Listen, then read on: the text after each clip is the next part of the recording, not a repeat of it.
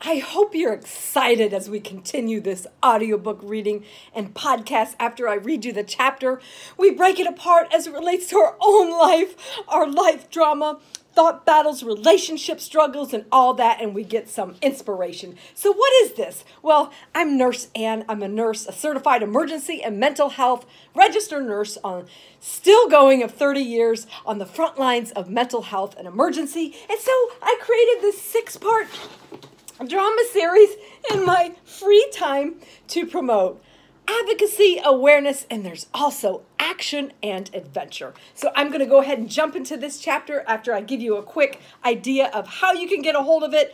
If you want to join this book club, check it out. There's a link on my website. My website is nurseann.com. That is Ann with an E.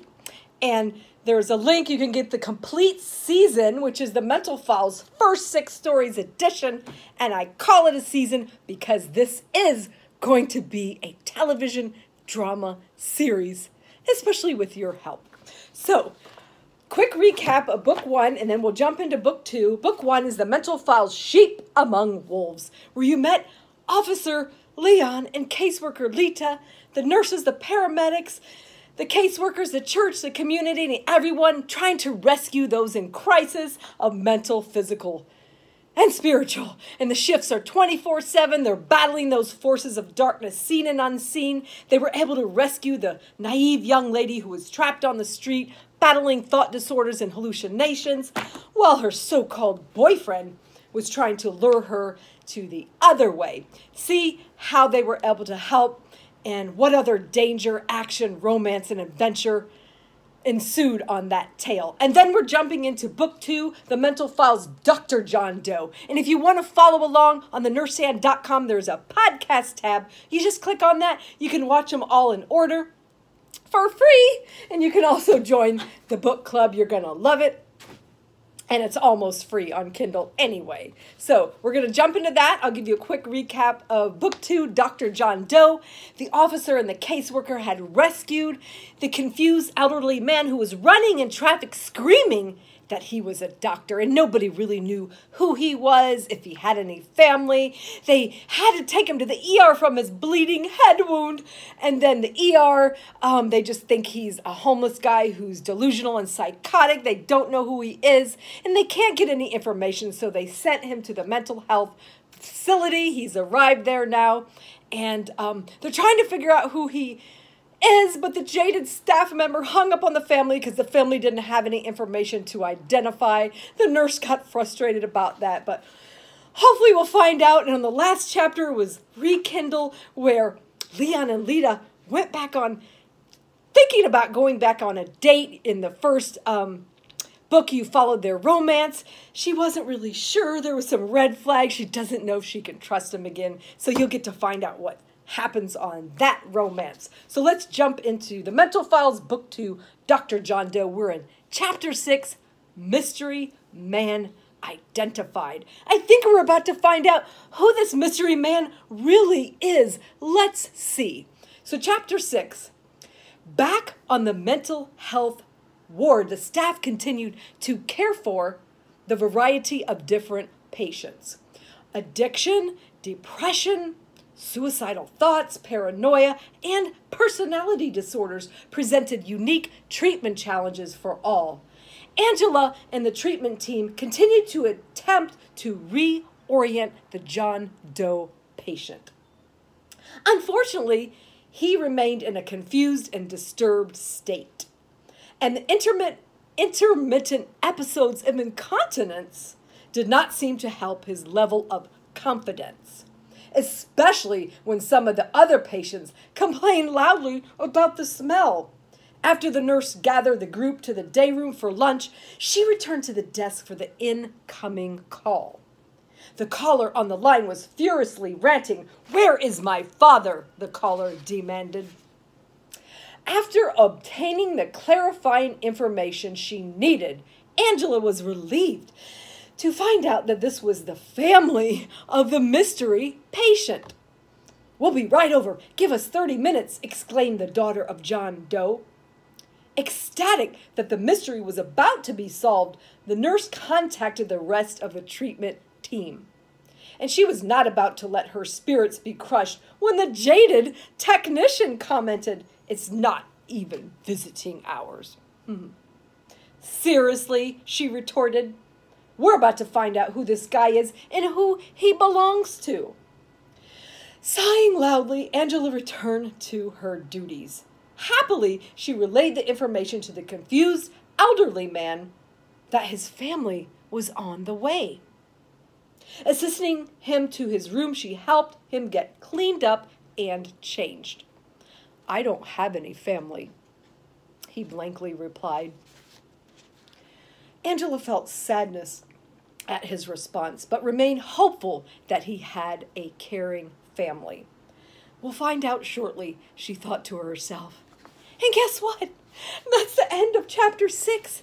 And next time on the podcast / audiobook, it's going to be chapter 7, Meet and Greet. You're going to have some fun with the team. I think they're on an outing, but we'll find out. As I said, you can follow this whole season, this whole series at nurseand.com. There's the book, a link for that. There's also the podcast tab, along with many more tabs for your inspirational wellness for mind, body, and spirit. So as promised, now we break it apart as it relates to our own lives. We have thought battles, relationship drama, just struggles in life.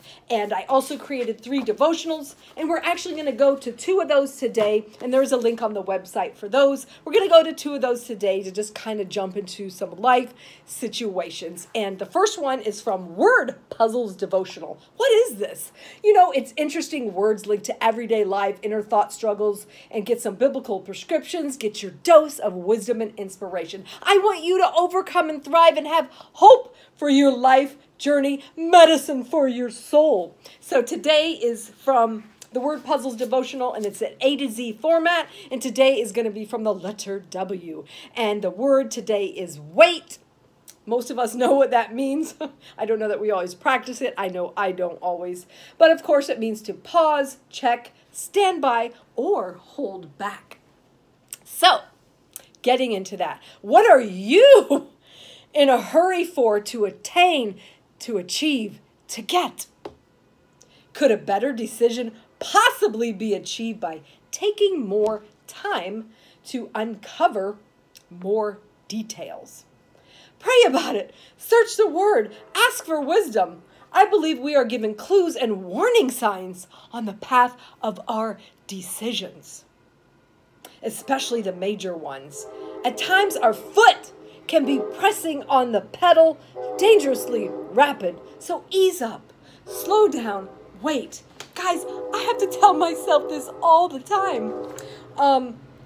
In this "I want it now" society, that might not be a popular theme. We all want it now.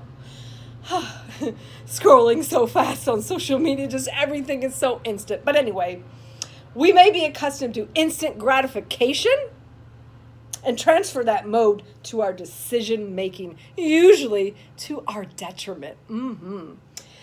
Psalm 37:4 encourages us to apply the principle of waiting on what is best. When we wait on and delight in what God can provide, we will eventually realize that He is more than capable of giving us the desires of our hearts. Even in a book of woe like Lamentations, we find more evidence about the benefit of waiting. Verse 3:25 reminds us that we can trust God, trust that God is good when we seek Him and wait on Him. Our vision is limited, but God sees the whole picture. Though waiting can seem like weakness, Psalm 27:14 infuses us with courage and strength to truly wait on the Lord. So that's from Word Puzzles Devotional. And then before we run out of time, we'll get into something else. And this is from my brand new devotional. I just dropped it for the new year. It's Biblical Medicine for Real Life. It's called Inspiration Battles Devotional. It's biblical medicine for real life. And it's soul searching with a dose of encouragement. We don't want to get discouraged. So today I picked something along the same lines of what we just read. And this is also an A to Z format. And today is R and it's ruin. So kind of along those same lines, thinking about the decisions of our life. And Slowing down and waiting, it says, what choices have led to wastelands of wilderness in your life? Did an impulsive investment leave you with an unfavorable balance sheet? Has a relationship betrayal left you feeling buried under pain or guilt? Has a habit or addiction led you down an ominous road? One of our biggest regrets that will hopefully lead us to new choices can be ruined testimonies that leave others wondering if the abundant life in Jesus is really something to pursue. If our actions have caused others to doubt the goodness of God, we are wise to pick up the tools of repentance with godly sorrow and get to work rebuilding trust and broken promises. It's not too late to make a U-turn. Make a turnaround if you are standing on a self-imposed pile of destruction and rubble. You may need the help of and counsel of co-laborers as you reconstruct your future with building blocks that will last. The efforts may be arduous, but the rewards will be eternal. God will reward you, reward your intentions, and assist you to reach the completion of goals that will be a blessing to others and bring him glory. I want you to have a blessed life. And I know we're all faced and bombarded with decisions. We usually want to do what seems quick and easy and have that instant gratification, especially if it's an emotional decision. But let's remember our lives are an investment. I have to remind myself, I have to let God remind me of that every day. So no matter how far along you are, we're faced with those decisions. So let's think about that. And so I hope that you will come back for the next NurseAnn.com podcast and audiobook reading. There's going to be more action and venture along with advocacy and awareness. And I'll see you over at NurseAnn.com. Make great decisions, take your time, and have a blessed day.